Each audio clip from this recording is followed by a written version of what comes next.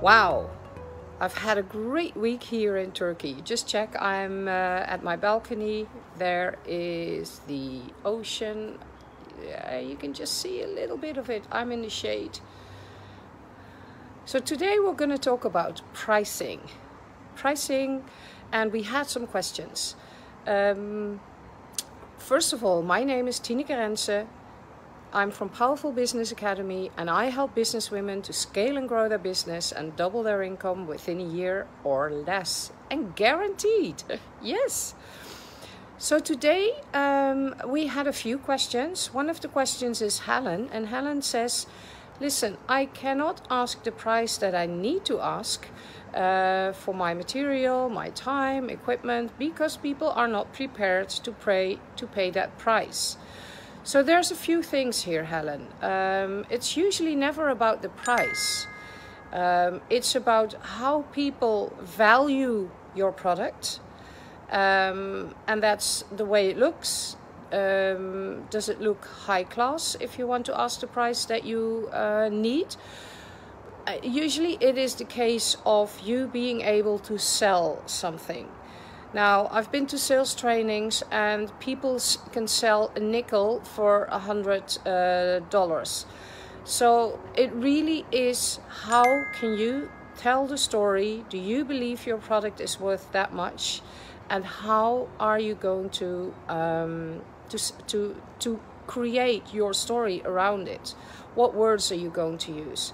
So first of all, it's about you. Do you believe it's worth that much? Do you believe you are worth that much?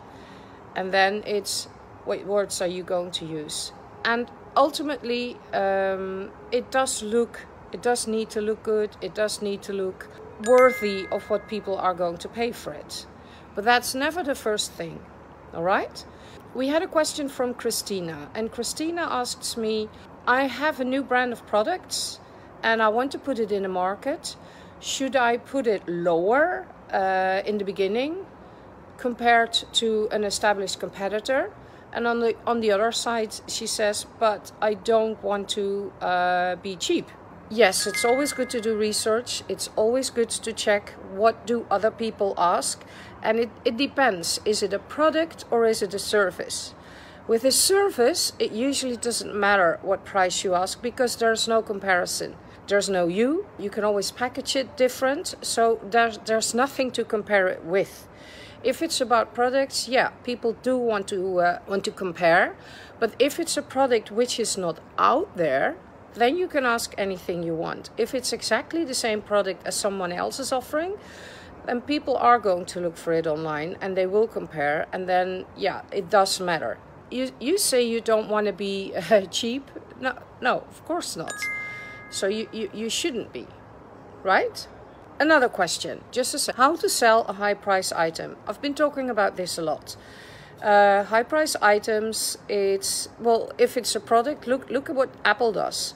I use a lot of Apple products. Yes, they are good, but are they really worth that much money that we pay for it compared to other products? I don't think so. So they've created a hype around it. It's the design, it's the story, it's the creating the wanting when people, when they launch something new. So you can sell everything at high price. But again, I told this in the beginning, it's about how you craft a story around it, how you package it, how you design it. And that it doesn't matter if that's a product or a service. But it should be something unique. As soon as you're selling a lipstick and it's exactly the same lipstick from the same brand, then you can't change the prices unless you add something else with it. All right? Another question. What to consider when pricing an item? So yeah, you should consider a lot of things. You should consider your time. You should consider possibly if it's a product, the shipment. The packaging, the ordering, but also the systems that you use. Maybe you use advertising budget. There's a lot of things you need to consider and that you need to add to create a good price. So the last question is, should research be included? Marketing, advertising budget? Yes, all of them should be included. if you do want to know more about how you can sell high price, do consider having a call with me.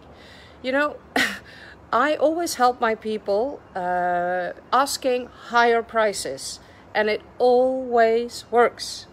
So if you pay me, yeah, I'm not cheap, but compared to what the kind of money that you're gonna make, it's a bargain. So think about it. Schedule a 15-minute call with me to check if I can help you, to check if I think you're a right fit for me to work with you. And if that's the case, we can take it from there. There's no obligation. The 15-minute call is free. I cannot sell you my products in 15 minutes. I won't do that. So you don't have to be scared. It's just going to be a great call. So I look forward to the next live meeting, which is next week. Have a great time. Bye-bye.